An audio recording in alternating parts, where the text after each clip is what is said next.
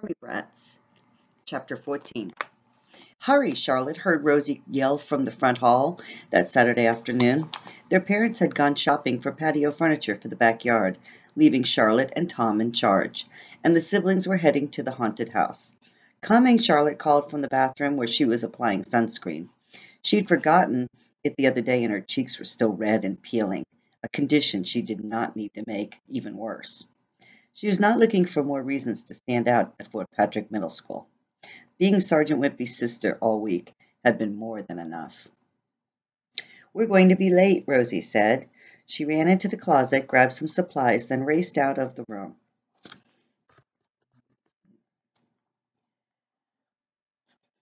I looked away and I don't know where I was. That's why we use our finger to see where we are.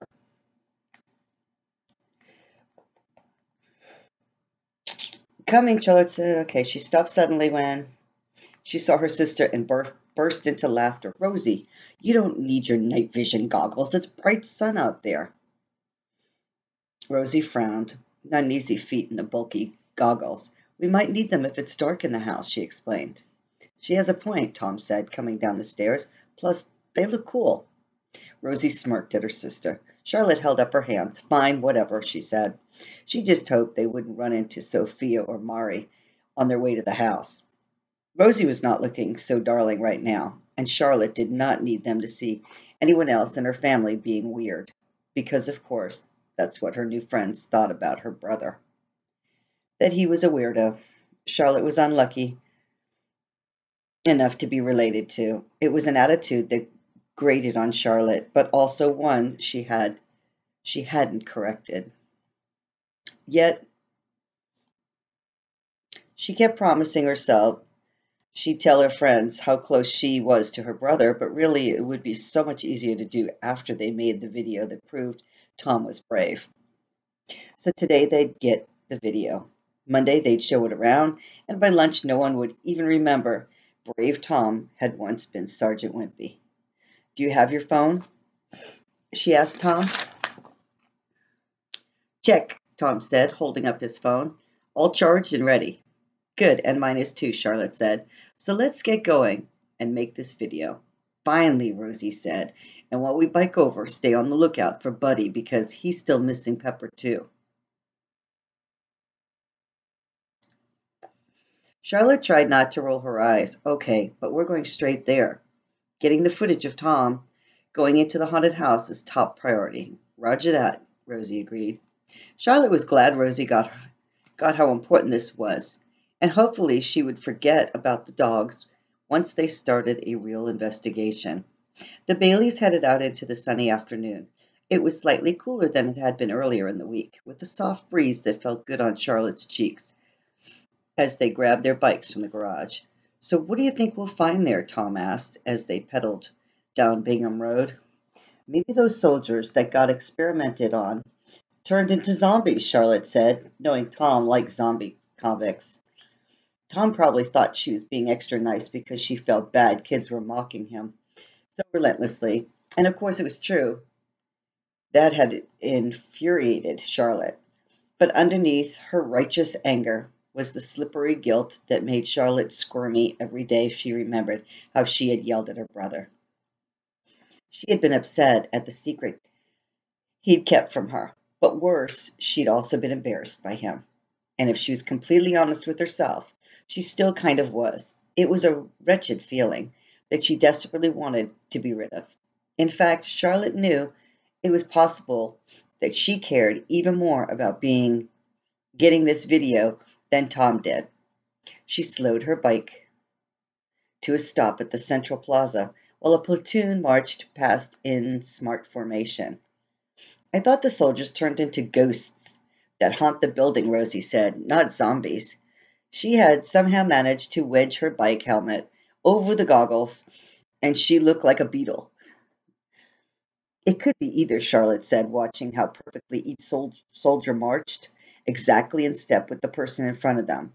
They made it look easy, but Charlotte's class had tried it in gym, and it was actually quite hard.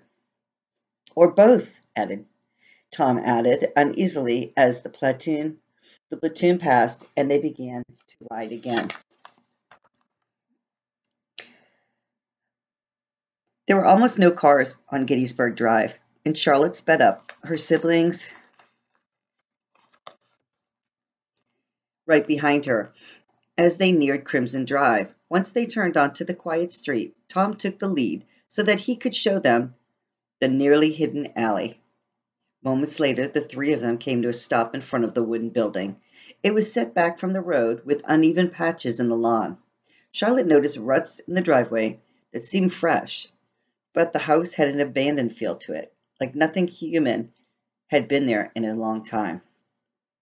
It's creepy, she said quietly to her siblings. She still wasn't sure if she believed in ghosts, but if she did, they would definitely live in a place like this. Let's go inside, Rosie said in her normal voice, kicking the stand on her bike and starting toward the porch. Wait, not too fast, Tom said, his eyes darting nervously at the wooded area behind the house. Charlotte understood his hesitation. The way the shadows fell over the house, making it seem like twilight even in the light of day, was unsettling. And who knew what might be lurking in the woods? But they'd come to conquer the haunted house, not just stare at it. Don't worry, it'll be fine, she said. And we all know the plan, right? She was looking at Rosie as she spoke. Yes, Rosie said, nodding and then readjusting her goggles when they slid down a bit. Tom goes first, and you video him pretending to be brave. Charlotte saw Tom open his mouth to protest, so she spoke up quickly. Right, and make sure not to get too close to Tom so it looks like he's alone there. Roger that, Rosie said. They stowed their bikes behind a bush, and Rosie led the way to the porch. Charlotte filmed Tom walking up the steps and trying the front door. He pulled hard, but it didn't give. Locked. Not a surprise. Tom peered in the side window. Charlotte zoomed in over his shoulder, excited to see what alarming things might be inside. But the entryway was just dark and empty. Can we break in now? Rosie asked. Let's look at the window first, Charlotte said, clicking off the video. It would be better to see what was inside before bursting in, especially if they didn't want Tom screeching. Boring, Rosie complained, tugging to see if the window was unlocked. Tom cleared his throat. Remember, Mom says you never go into an enemy building blind. You have to scope out what's inside first to avoid a surprise ambush. Right, Rosie said, letting go of the windowsill and nodding vigorously. Can I be first to scope it out, or does Tom go first? You go, Charlotte. You go, Charlotte and Tom said, nearly in unison. Obviously, having fearless Rosie check things out first made sense. Charlotte decided that they'd do the video of Tom when they knew what the situation was inside, instead of filming him getting spooked by something unexpected. Rosie ran over to the bay window at the front of the house and pressed her face, goggles and all, against the glass. It's just desks and chairs, she announced. Charlotte approached and looked closely, but all she saw was a room full of dusty old office furniture. No sign of ghosts anywhere. Though in all fairness, Charlotte wasn't sure what kind of signs ghosts left. The Baileys walked carefully around the house, looking in all the windows on the first floor. Charlotte noticed Rosie tugging surreptitiously on them, but they were either locked or wedged shut from lack of use. The rooms bathed in shadow were mostly empty save for furniture and a few cobwebs. If there are ghosts or zombies, they're probably in the attic, Tom said. That's true, Charlotte said, tilting her head to peer up. I wish we could look in the windows of the second floor. Well, maybe we can. Maybe we could get Dad's ladder, Rosie suggested, her eyes lighting up. That wouldn't exactly be subtle, Charlotte pointed out. Rosie's mouth pinched up. Remember, we want to be stealth ninjas, Tom said. Does that mean it's time to break in very quietly, Rosie asked. Charlotte couldn't help laughing at that. Though Rosie did have a point. Yeah, I think it is, she said. Going in blind would not be ideal, of course, but so far all they had was a video of Tom walking onto a porch, and that was hardly going to help him. They needed to get inside and start exploring. Rosie clapped in glee, but Tom held up a hand. We still haven't looked in the basement, he pointed out. We should do that first. Just then a crow flew overhead, its black feathers rustling as it swooped low and let out a mournful caw before landing on a low branch on the tree above them. Charlotte drew in a breath. There was something decidedly unsettling about the way it was staring down at them. Tom was standing very still beside her, clearly spooked, his gaze focused on the large bird. But Rosie, who hadn't seemed to even notice the crow, bounced over to the basement window next to the front porch. Charlotte grabbed Tom's arm to follow. They had to scramble through a big leafy bush, ducking to avoid getting hit in the face by the branches in order to get to the small window. The dirt was moist under Charlotte's knees as she crouched down and peered in, and then she gasped. Are those cages? Tom whispered incredulously beside her. I think so, Charlotte whispered, shifting so she could get a better look. They were cages. 4 of them in a row, all about the same size, the size of a refrigerator. That's a big cage. Leather straps hung from a hook on the wall behind them. And look there on the table, Rosie said, her voice hushed for the first time. On the white table near the cages was a tray of sharp, glistening syringes, a carton of locks, a case of sinister-looking hooked and jagged metal tools, and a pile of very strange plastic packages. Is that? Charlotte asked, pressing her nose against the window as she tried to make it out more clearly. I think it's flesh, Tom said quietly. Charlotte's hands were shaking, but she managed to press record on her phone and held it to the window. Do ghosts eat meat? Rosie whispered. Or zombies? I don't, Charlotte began, but stopped short as she was interrupted by a sound from inside the basement, low and guttural. Tom let out the screech of doom.